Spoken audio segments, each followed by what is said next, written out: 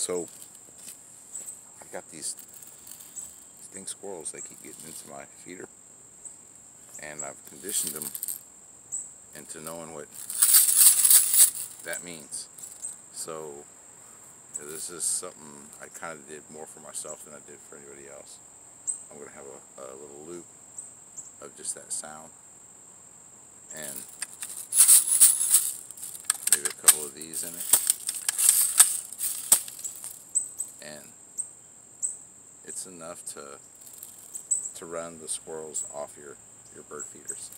So this is like a long, if any of my friends see that, like, what the hell's he doing? That's what I'm doing. I just kind of like made a loop for myself I made this loop for myself to get rid of squirrels on my bird feeder.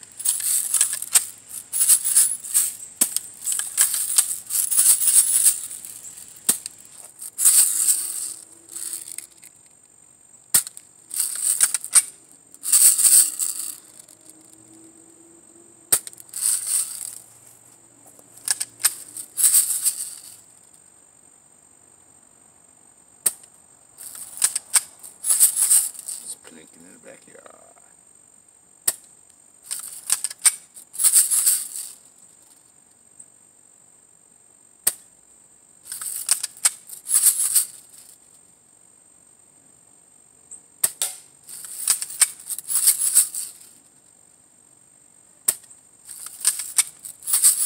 Oh, this baby could use some oil. You're using the spring, but it'd be too strong for what I use it for. I condition the squirrels. Every time I shake this, they're running hot, as they should.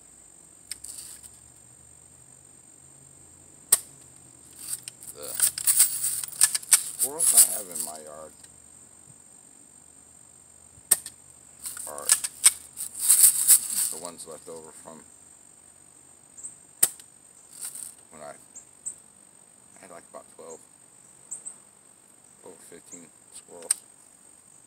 They were real thick, chewing on everything. I can show you the damage. In fact, here's the damage. That's why squirrels are no good. Rats are no good. And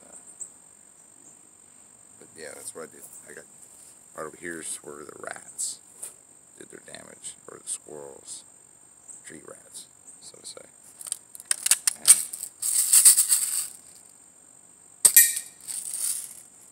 love that sound. Off the shelf air guns, I got a good thing going with that. I think.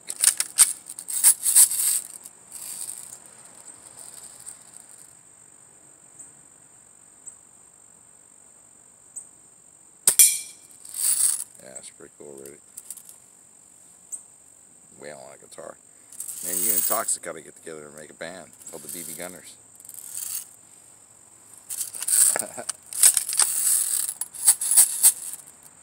What's going on? Look at this, y'all. What's this? It's a pulley. Oh, yeah. I wanted to do this for a while. I just couldn't find myself to use my bank line up, so I figured I'd just use it temporarily.